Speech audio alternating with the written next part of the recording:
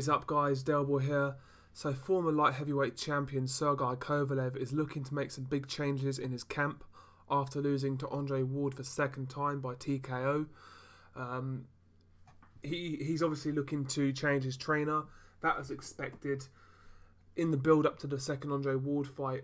And even before then, we've been hearing rumours of an unrest between John David Jackson and Sergey Kovalev. So that's not a big surprise. Is there any candidates to train Sergey Kovalev? I'm not sure about candidates. I've heard Freddie Roach mentioned. I'm not sure he can really improve Kovalev. I've heard Vasyl Lomachenko's dad. He was another one. But regardless, I think Kovalev has certain traits that are going to be hard.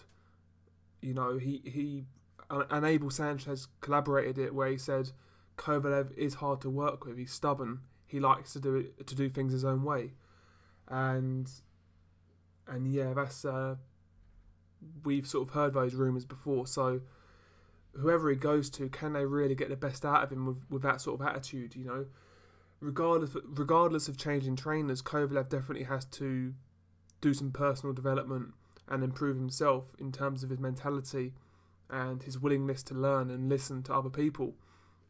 So yeah, changing trainers needed, and he definitely needs to look at himself and adjust a few things in terms of his mentality and the way he keeps himself in shape after fights. He definitely needs to improve that. In regards to Sergey Kovalev going to Cruiserweight, I'm not entirely sure. Is he big enough for Cruiserweight? He was a big light heavyweight, but the thing is, with going from light heavyweight to cruiserweight, it's not like going from super middleweight to light heavyweight. It's a big jump. You're fighting small heavyweights, you know. So I'm not sure whether Sergey Kovalev could I'm not sure Sergey Kovalev could compete at cruiserweight in terms of the champions. Kovalev is saying he has to lose 10 to 11 kilos, which is around 24 pounds, to make light heavyweight. That is a big weight cut, but you know, it's not out of a sort of order. It's not out of the ordinary, you know. But yeah, cruiserweight, I'm not so sure. I mean, listen, if Kovalev struggles with Ward's body attack, how's he going to deal with Gassayev's, who's a big puncher in a bigger weight class? He's much bigger than Andre Ward. He's like 6'3", big puncher. You know, decent technician in terms of the way he throws his shots. Sergey Kovalev cannot beat Murat Gasayev, as far as I'm concerned. He can't beat Usyk. They're too big for him. Even a smaller cruiserweight like Bradis. When I looked at Bradis versus Marco Huck, he still looks more dynamic than Kovalev in his offense. You know, he was landing uppercuts from behind his jab. He was countering well. He was more dynamic, you know. And I'm not sure Kovalev can compete with these top level cruiserweights.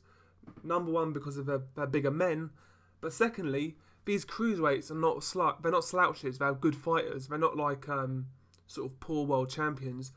Every single cruiserweight world champion is a very good fighter. Gasayev, Usyk, Bradis, and Lebedev. All of these guys are world class, you know. But yeah, maybe there's some big fights at cruiserweight for Sergey Kovalev.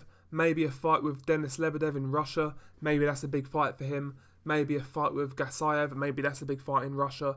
There could be potentially some decent money fights for him there. But in terms of him having success, I don't think Kovalev can beat any of your champions. I can't see it. They're too big. They've got good skill sets as well. And I don't think Kovalev's skills are enough to bridge that gap from light heavyweight to cruiserweight. I think Andre Ward would struggle if he moved up, so I don't think Kovalev can do it, personally. But yeah, tell me what you guys think. Do you think Kovalev can have a success of cruiserweight? We saw Tony Bellew go to cruiserweight and he won a world title, but Bellew won a world title against Makabu. Makabu was a dangerous fighter, but he wasn't as proven as these guys who hold belts now. That's a reality.